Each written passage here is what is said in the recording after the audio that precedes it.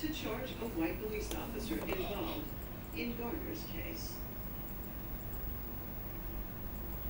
Well, staying in the U.S. now, police have found the bodies of 7 children and 1 adult in the state of Maryland. The children were reportedly aged between 6 and 16 and were all related. Police officers arrived at the scene after a call from a concerned co-worker of the adult reporting that the colleague had gone missing. Police officers suspect no foul play and believe the deaths were caused by carbon monoxide poisoning from an out-of-gas generator in the house. Autopsy has now been scheduled to determine the cause of deaths. Meanwhile, a U.S. judge has ruled that prosecutors could seek death penalty against the man who shot dead 3 Muslim students in the state of North Carolina.